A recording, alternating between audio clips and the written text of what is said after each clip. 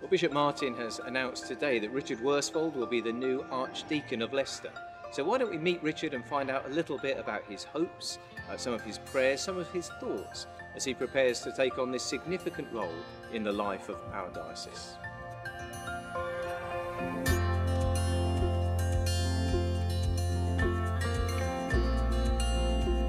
Well, I think there's a great deal of freedom for creativity and initiative at the moment in the diocese, and that's very exciting. There's a great needs in all our communities, rural and urban, for which churches are stepping up and at the forefront of meeting. Certainly where I am here in the city, I've just seen so much response to that need with different forms of lunch clubs and gatherings and coffee clubs that are seeking to address issues of isolation, those who are seeking to support those with dementia, the reaching out to the homeless through projects where people have given money for houses and to try and enable people to move on in living towards independent living, support for those people with debt issues.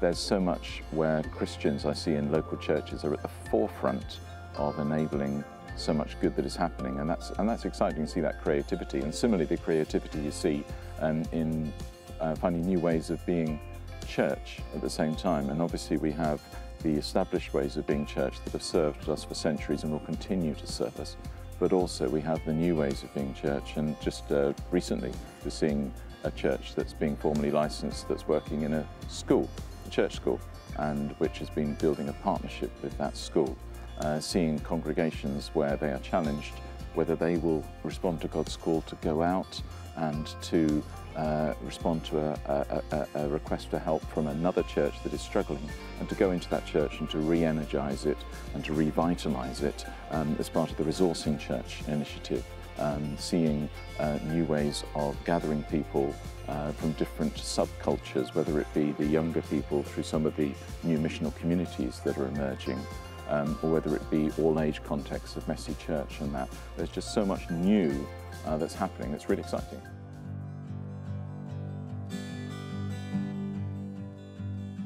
I think about the challenge for us to continue to trust in God's plans for us as a church in the context of where the church in its place in society is so different from what it was 50 years ago, or even 10 years ago for that matter.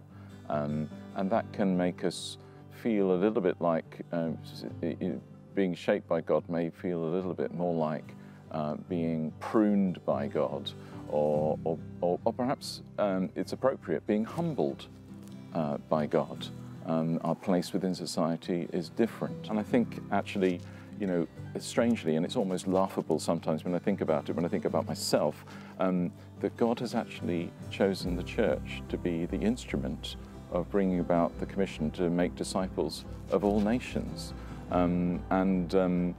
That's God's plan. We are a part of it. I'm not aware of there being a plan B. And so I think there's a sense in which holding to that and trusting in that plan of God for us, even when there is so much that is changing around us. I think that's the first challenge I think of. But obviously second, there's the one to which in a sense you alluded to, the very variety of the forms of worshipping and gathering together as church that we now have, both those that are inherited and established and those new that are emerging, might make it seem that in a way we're not all in it together, we're actually doing all kinds of different things. And we've got a vision that is shaped by God, which is about the kingdom vision, which goes beyond our individual forms of gathering, it goes beyond the church for that matter. But alongside that, I think there is a challenge of just how do we see ourselves as being in it together? And actually we do need each other. If you imagine someone who's now 2 years old and you think about their whole lifespan, it might be that through this journey of life they make, they find themselves in all kinds of different forms of church. From fresh expressions, they may find themselves in their 60s being a church warden in a rural parish. That's the journey that people are on, and we are here to try and provide all means by which they can engage with church and grow as disciples and discover what God's calling them to do in loving service for Him.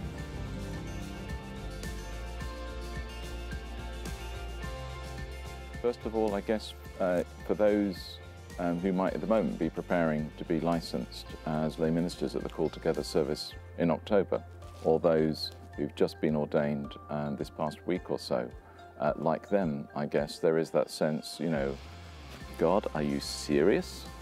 Me? And really perhaps praying that I will trust in God's plans, trust in the God who knows me better than I know myself, and trust in the Holy Spirit who will equip me with those parts that, frankly, I think I can't do to meet so many different traditions of church, so many different ways of being church and relating to the people involved in all of those. And I think the calling is the same. It is to serve with all my heart, and perhaps praying that I'll keep hold of that in all that I do, and to keep it as simple as that wherever possible.